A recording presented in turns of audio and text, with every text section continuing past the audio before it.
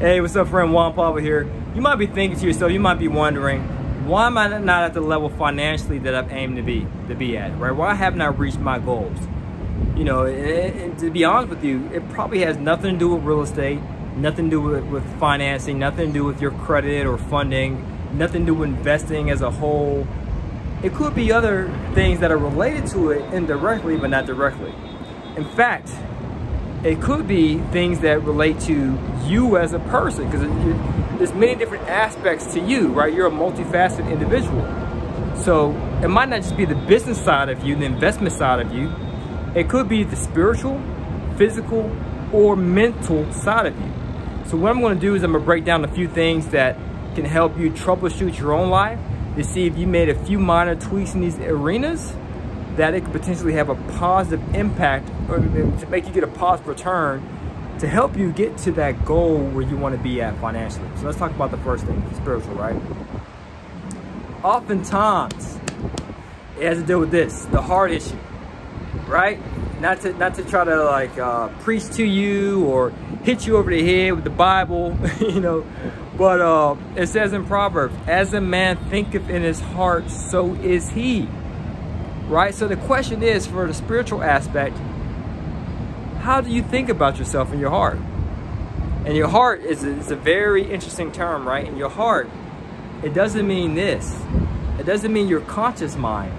It means your subconscious mind, right? Things that are in your belief system, in the core of you. Things that are deeply embedded into your psyche that you don't even think about. It's just your default setting.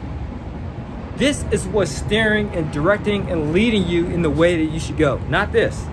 You think this conscious head is in the driver's seat. No, this is the engine, which is moving that body forward. All right, so the question is, how do you think about yourself? How do you believe yourself to be? Consciously you say, yes, I want to have wealth. I want to have abundance. I want to have a successful business. I want to have a ton of properties, the fanciest car. I want to have all these nice things, go to all these nice places. But down here, you might believe that in order to get rich or wealthy, you have to exploit people. And some people believe that.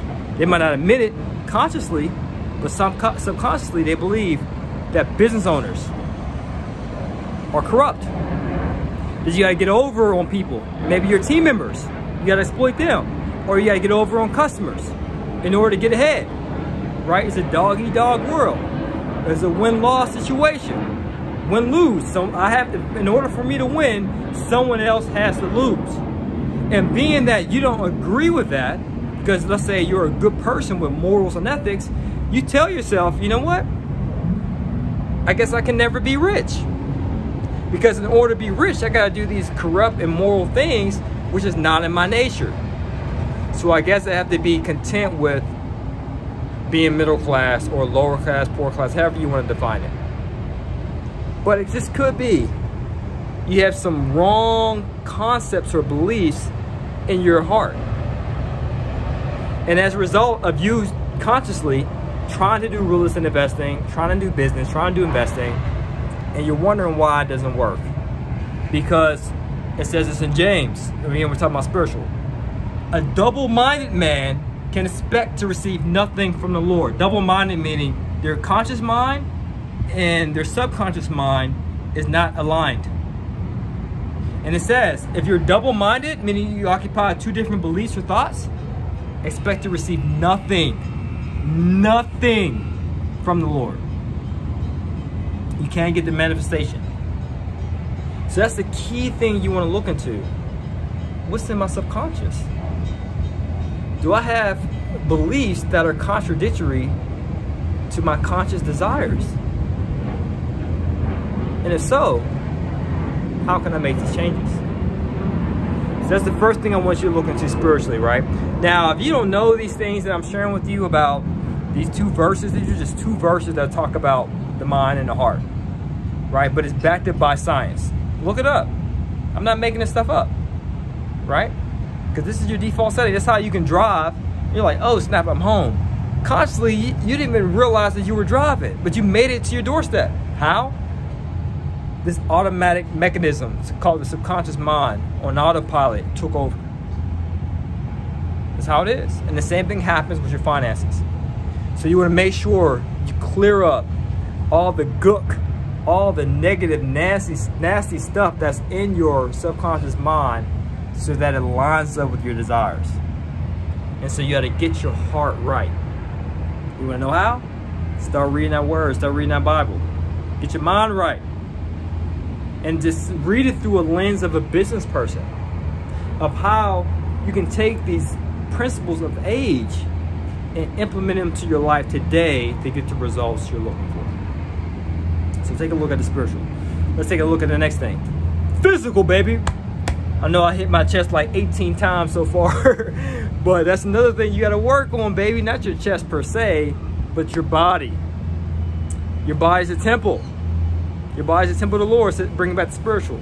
So you want to make sure your body is healthy. Now, sometimes I fall short with that as well, because sweetness is my weakness, man. When it comes to some sugary cakes and pies, woo-wee, man, that makes me somewhat fall short of the mark. And it's not conducive to what I really want. Because think about it, right?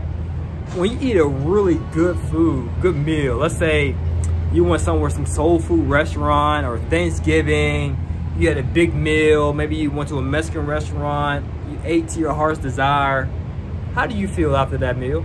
You already know the answer. Lethargic, sluggish, tired, you need some rest. You don't feel like, ooh, let me go work on this report. Ooh, let me go analyze some deals. Ooh, let me go talk to this agent. Ooh, let me go crunch these numbers. You're not thinking about that. You're thinking about rest. Because when you digest all this bad stuff in your body's like, oh, hold up. We gotta slow this dude down. He ingested so much bad stuff. We gotta shut the whole system down, make this person tired so we can repair all the damage he just put in this body. So if all your energy and all your bodily resources are going towards digestion, what do you think's happening up here? You have that mental fog, right? You don't have mental clarity if you're eating junk food and processed food all day long, or drinking alcohol every weekend. Because you might say to yourself, oh, I don't drink during the week, just on the weekend. That's what I used to say to myself. But I realized even drinking on the weekends is still not good enough. And I'm talking to myself too. Even eating some sugary food on the weekends is not good enough, right? Because it affects your state of mind. And you're wondering why you don't have mental clarity, mental focus, the mental fortitude to have your 9 to 5 as well as do real estate in your part-time. It has really nothing to do with anything else but what you eat, right? For one, or the lack of exercise. And you might say, well, I don't have energy to exercise. Well, if you exercise, you would have energy.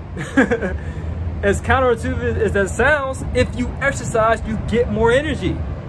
And I worked for the Census Bureau as my previous job, my last job I had. And we gathered a lot of statistics. And one stat we gathered was if you had 2 people in the workplace, let's say everything was the same age, same gender, same skin color, same educational background, same work experience, everything's the same. But if one of them works out and diets and the other one doesn't, guess who makes more money? You guessed it. The person who takes care of their body. Why? Because they have more mental clarity, more mental fortitude. They have focus. Because if you're holding that pose, you're not thinking about, ooh, what am I gonna do later? Ooh, does SNL come on later? Ooh, does the Housewives come on later? Or what about the game? You're not thinking about those things. You're focused intently on the moment. And that same level of focus will pour into real estate investing as well. Because I'm speaking to the person who does have that full-time job, and they're saying, hey man, I can't get to that next level because, you know, it's hard for me to really focus in my spare times. Once I get home from work, I want to kick off my shoes and relax my feet. I want to drink down some beer, eat some chicken. So the second thing, man, is physical. Now the third thing is mental. What are you doing to keep your mind sharp? A book a day keeps the competition away. Are you learning? Are you reading? Are you studying every single day? If the answer is no, then of course you can't reach the levels you want to reach where your finances are concerned. Because you're not sharpening this tool. Just like we just talked about sharpening your tool, you know, working out. I know my muscles aren't large, don't judge me. You're like, dude, you talking about all this working out, you got them old baby muscles. Hey, I'm trying. I'm consistent. I'm working out, baby. But you gotta do the same thing for your mind. You have to be consistent. You have to work out your mind every day. So you want to learn things that relate to real estate investing. It's not just about, okay, I know everything there is to know about deal analysis. Okay, what about market analysis? What about cash flow analysis? What about sourcing deals? What about networking? What about sales? What about negotiations? What about marketing? What about customer service? Because that's what tenants needs. You got to service your customers. Your customers are tenants in this case. What about raising capital? As you can see, there's many different subject matter things that you need to study. So that way you can implement these things into your business. So you can reap the rewards. So every day, same time every day. If you're, you know, on the subway, listen to an audiobook on the subway ride back home. If you're in the car, listen to a podcast or what have you that relates to the craft you're trying to perfect. Try to be consistent. I mean, be consistent. But try to schedule it in the same time every day. Because you'll see the compound effect. If you start learning every day, you'll see your real estate results increase incrementally, you know, in a linear fashion. And then you hit that tipping point where it's like, whew, exponential. And who knows how long it could take. It could take a year, 3, 5. But once you hit that tipping point, bam, results through the roof. All right, so make sure you do that self-analysis so that way you can get to that next level financially. Now, if you're interested in learning to build up that mental aspect, I have a free training for you. All you have to do, my friend, is check the link below in the description to learn more. It's about real estate investing. It's about multifamily, because that's what we're about. It's about creative financing. So just check it out, and we'll be happy to assist. And as always, guys, this is to your success. Continue to earn passively, live passionately. Peace.